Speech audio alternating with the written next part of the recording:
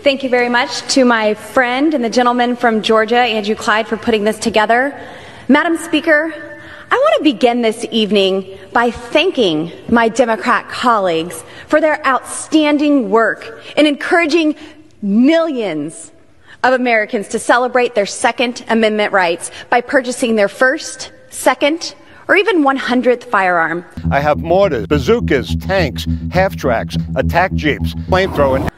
From the left's riots in cities across America to Biden's threats to strip away our basic constitutional rights, Democrats are single-handedly responsible for the sale of tens of millions of firearms. Bravo. Well done.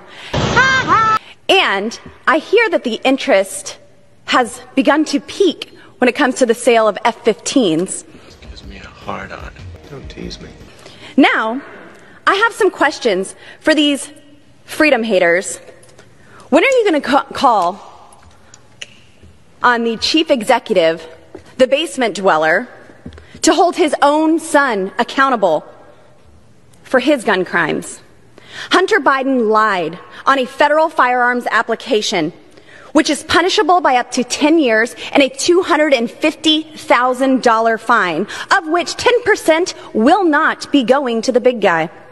Let's go, Brandon. I agree. Rules for thee, but not for my crackhead Parmesan-smoking gun criminal son. I'd probably smoke more Parmesan cheese than anyone. What about the disposal of Hunter Biden's gun in a back alley dumpster? And why was the Secret Service involved in locating this firearm? Can you just imagine for half a second if Donald Trump Jr. was involved in firearms crimes and his dad ordered the Secret Service to cover it up? That's just the start of the hypocrisy. Biden will call widely purchased firearms weapons of war, but then he'll tell you that you need an F-15 or a nuke to keep the federal government in check. He will target so-called merchants of death, but celebrate the 600 abortion clinics across America. This regime will encourage riots, defund the police, and try to take away Americans' right to self-defense.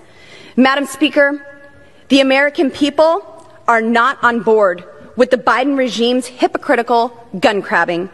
Instead, they are buying guns at a record rate.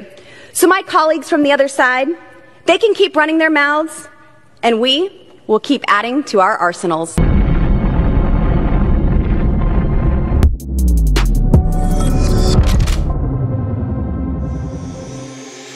Yo, what's up, guys? It's your boy, Benny. So, yeah, it's Lauren Boebert, based Boebert, right? She's going to town on the House floor. She's giving a great barn burner of a speech. She's talking about Democrats increasing gun sales in America. It's funny. It's hilarious. Then she calls on the basement dweller, Joe Biden, to lock up his own son. Hardy har har. Roasted. Boom roasted. Got him. What does she mean by that? I mean, really, it would be like a funny, good, like, zinger of a line if it weren't so damned true, actually. Here is an article from right-wing conspiracy site Politico talking about how Hunter Biden had Secret Service agents try and impose their will on a gun store where he purchased a firearm illegally and then discarded it into a dumpster next to a school. Yup. That's really what happened. And the president, Joe Biden, who mules on day and night about gun criminals and the horrors of gun crime in America, has yet to lock up his son, although that might change soon. Sources: Secret Service inserted itself into a case of Hunter Biden's gun. The bizarre incident involved a trash can, a man searching for recyclables, and eventually federal law enforcement. What's that about? On October 23rd, 2018, President Joe Biden's son and his daughter were involved in a bizarre incident in which Haley, who's the widow of his dead brother, great family here, really, top-tier family. So you bang your dead brother's widow. She took his gun and threw it in a trash can next to a school. Delaware police began investigating and concerned that the trash can was across from a high school. The missing gun could be used in a crime, right? In the school. I mean, come on, man. This is according to a police report.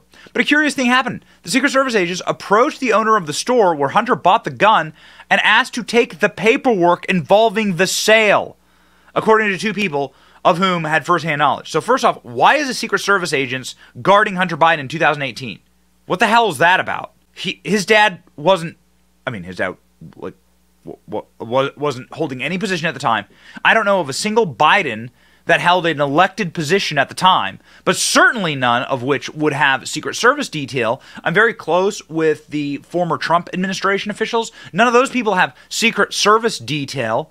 None of their kids, none of the vice president, Mike Pence's kid or kids don't, I think he has two, don't have Secret Service detail. What the hell's going on here? Curious thing happened. The Secret Service tried to shake down the gun store where Hunter Biden bought his gun. The gun store owner refused to supply the paperwork, suspecting that the Secret Service officers wanted to hide Hunter's ownership of the missing gun in the case, where it was believed to be involved in a crime. Two people said, and the crime was also, of course, the paperwork that Hunter Biden would have to file for this firearm. You see, you have to fill out a federal NICS form, a federal form that asks a ton of very invasive questions about you, your personal life, where you come from, what you do, where you live, who you love. You could argue that there shouldn't be any form like that, but that's a different argument. There is, and if you lie on that form, then you gotta spend 15 years in prison. The ATF admits that. Members of the Biden administration admit that. People all around the country say that, and then there's many responsible gun owners that are in favor of that, quite frankly.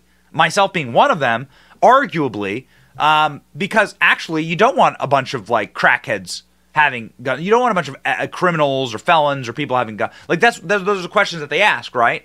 About drug abuse, about past criminal history. You don't want to supply those people with an arsenal. So Hunter Biden lied on that form because that form directly asked specific questions about drug use. And Hunter Biden was, based on his own admission, a crackhead at the time. The allegation in the alleged involvement of the Secret Service remains a mystery.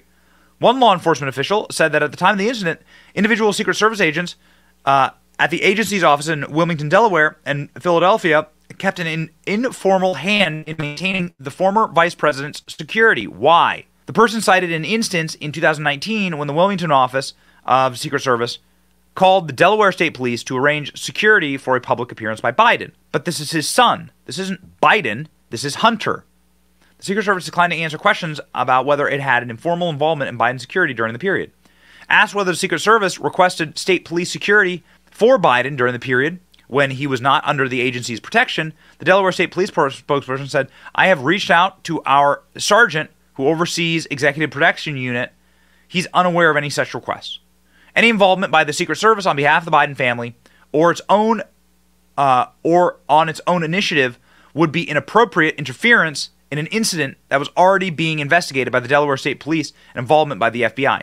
Politico obtained copies of the firearm transaction record in receipt dated October 12th, 2018.